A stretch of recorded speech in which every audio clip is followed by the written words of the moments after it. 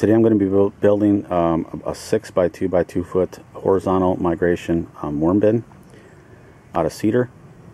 So you need 17 fence boards for that. I'm not 100% sure yet how many 2 by 4s you'll need. I'll get that number at the end.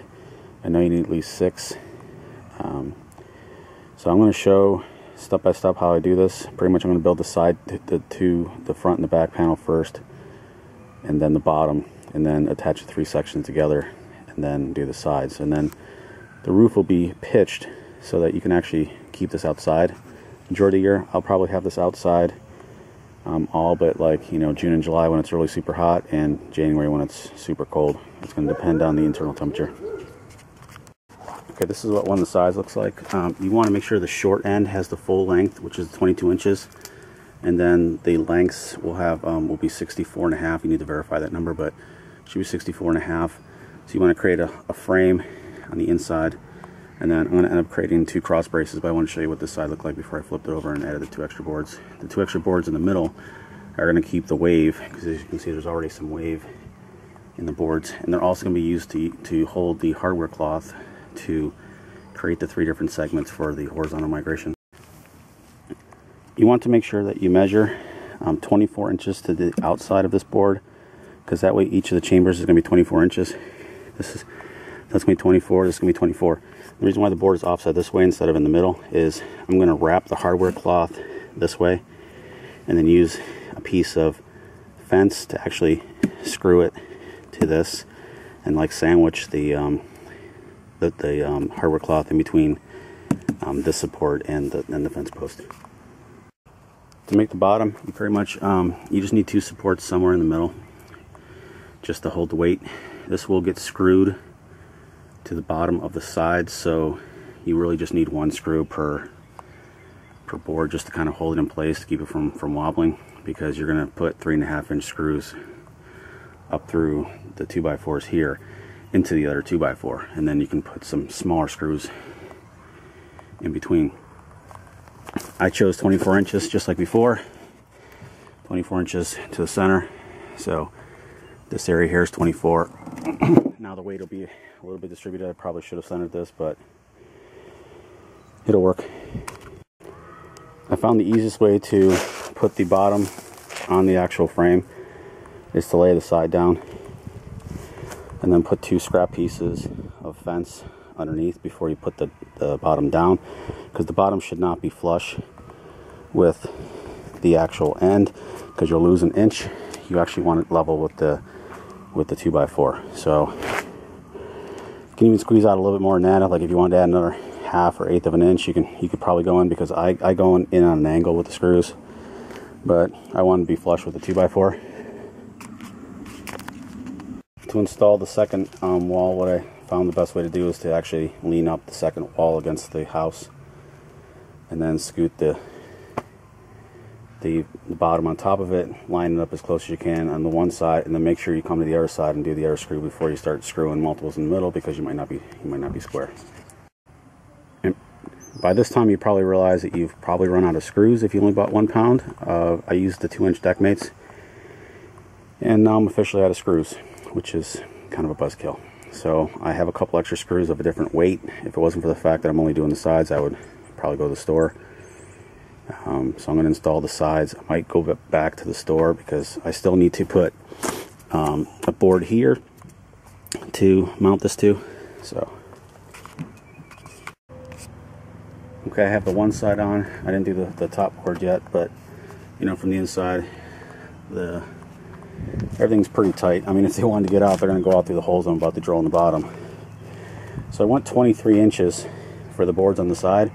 And what's nice about that is it kind of finishes off the sides pretty nice, and it comes, you know, depending on how square you are, it should be close. I am obviously not that square, but you know, we're not building a house here, we're building something for worms. You know, so if you're OCD, you might want to use some better tools or some better squares. So if you want to keep the boards from splitting, what I do is, so you know, you have the 2 by 4 line here, you can actually go in on an angle even farther out than the actual board That way you can give yourself a good 2.5, 3 inches. Since these are 2-inch screws, I mean, you're not holding a ton of weight here. You can go in, go on an angle. I mean, you could still split, like I had a split down here. All I did is move it and then go up to try to push the screw back in, to push the board back together.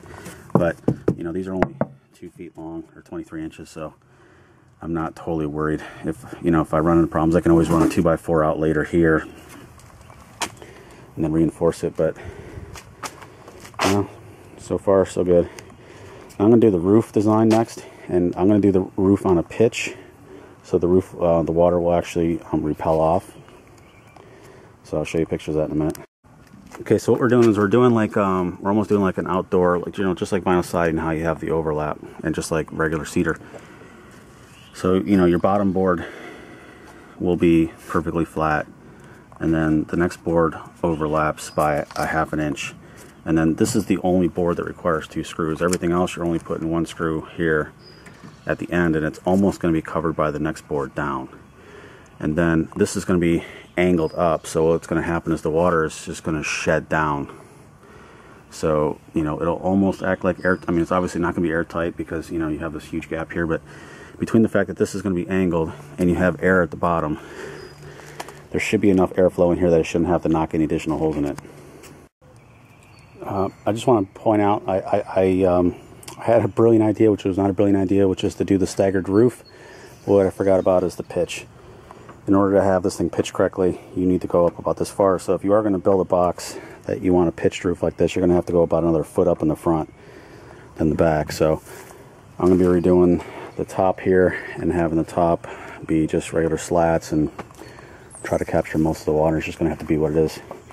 But, you know, so this is the migration chamber, so it doesn't have to be perfect. If this bothers you, you can go and create a frame, but we're just trying to get it approximately 2 by 2 by 2 feet in each section. So I took a board and screwed it to the wall to kind of hold the screen in place. I mean, if the worms want to escape, they're going to escape. You know, we're not trying to make it sealed. You know, they'll migrate back. I'm going to put some screen, regular screen in the bottom to try to keep them from just falling through. But again, if they want to escape, they're going to be able to just, you know, walk out. So I decided to put the caster so I can roll this around, since it's probably going to be too heavy to lift. This side actually has casters that actually turn. The other side are stationary. So I added. This is actually not peat moss. This is actually cocoa peat.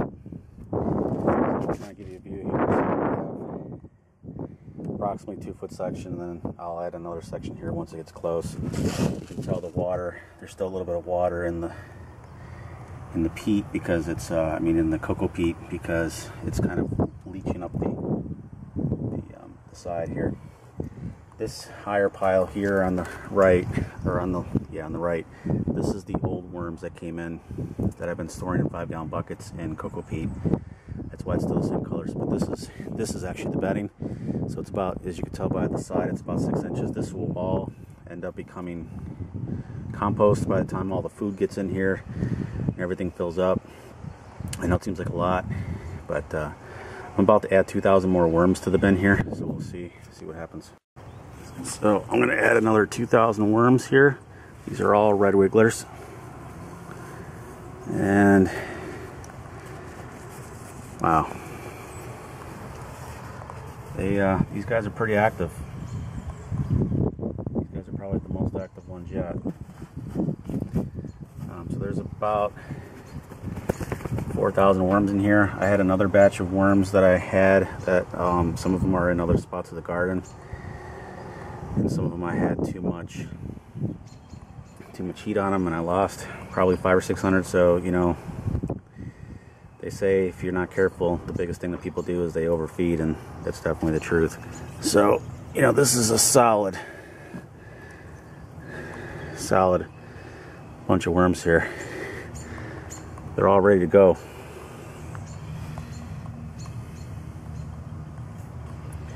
So I'm going to add some food here in a little bit, and we'll see how long it takes them to disappear.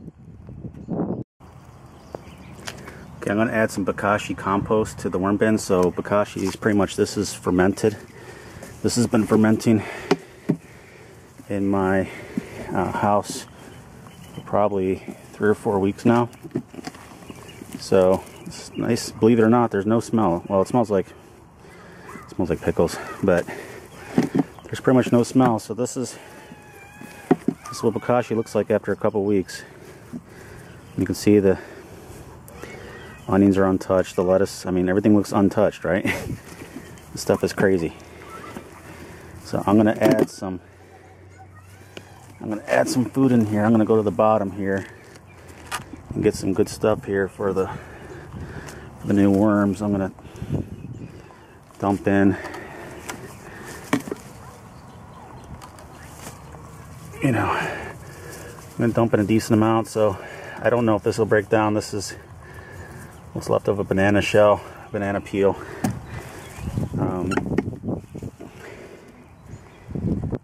So if you look, I mean, we got tea bags in here. We have strawberries. They turn a weird color. So I'm going to put this in here like this, and then once these worms over here migrate, which I'm going to give them an hour, I'm just going to actually bury the food actually in the so this is cabbage. I mean, you look, this literally in a month never rotted, never turned color, because you're actually fermenting your compost. So instead of doing heat, everything's broken down by fermentation.